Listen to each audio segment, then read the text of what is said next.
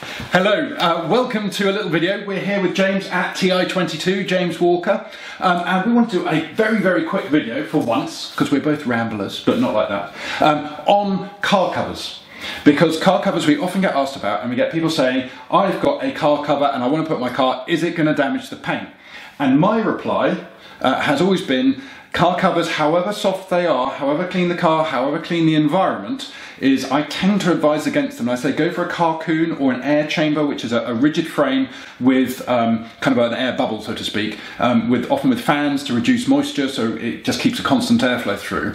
Obviously they take space, they cost money, they can be a bit of a faff, so they're not ideal if you're using the car every day. But then James, you had a slightly different opinion. We agreed on external sort of tarpaulin style covers. 100%, yeah. And explain what the risks of those are. Even if you put the car in clean and underneath, they're not a carcoon, as we've discussed. So environmental contamination, dirt, dust, anything else can get underneath. So they're not going to keep your car clean.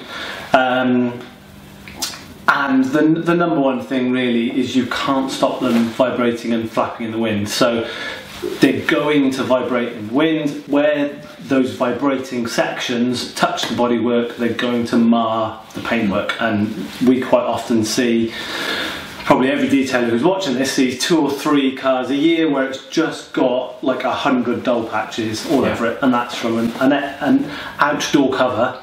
Which are normally not as soft, and also they're waterproof by their very nature. But a lot of people get an indoor cover and then say, well, I'll put an outdoor cover over my indoor cover. Yeah. And that's not a perfect solution either. So is that better than just having the tarpaulin over the top, I imagine? Probably is. It probably is. I think with all of this stuff, a wise person once said to me, you can always tell a lot about a person by how they answer a question. An intelligent person will answer a lot of questions with "it depends." And I think car covers are definitely an "it depends" thing, because there's a lot of the time there's no right answers, are there? So, for indoor covers, if you leave a car there just bare, then it will collect dust. How do you get the dust off? Well, a lot of old classics don't like to get wet. They will hold water in a lot of hidden areas and stuff. So you don't want to get them wet, so you don't want to rinse dust off.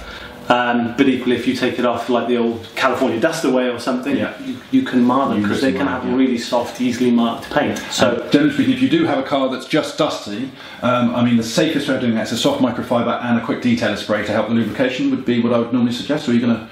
Yeah, that's not bad at all actually. The wetter you can get them, the better. So quick detailer, or I'm not a massive advocate for O&R, but probably O&R. Something like that. Something that simply lubricates the dust out of them is a great idea.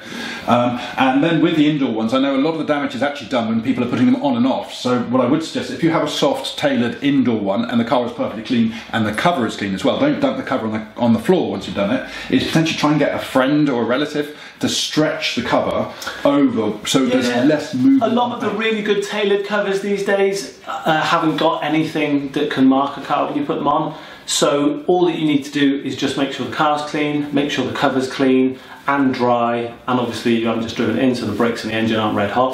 Otherwise you have a nice way of transporting fire from the brakes to the rest of the actually a bigger risk for marring paint is you'll probably want to put the car on a conditioner.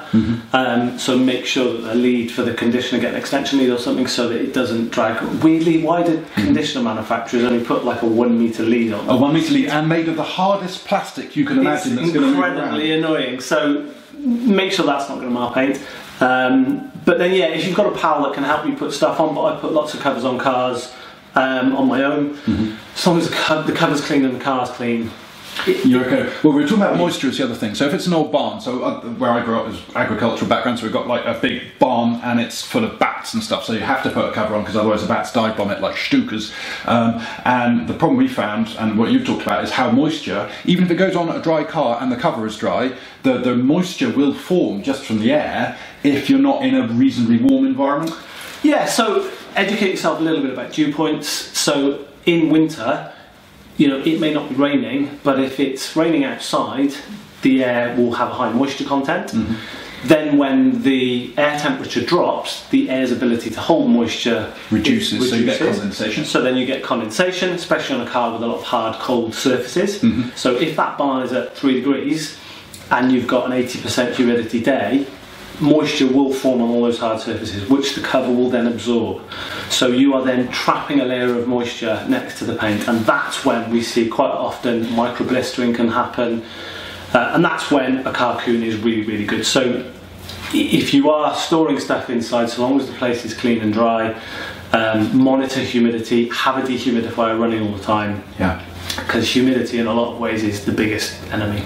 Absolutely. So anyway, there is our quick guide to car colours, the do's, the don'ts, the if possible try not to's. Thank you very much, James, it's been a pleasure, and I'm sure we'll do another little featurette soon.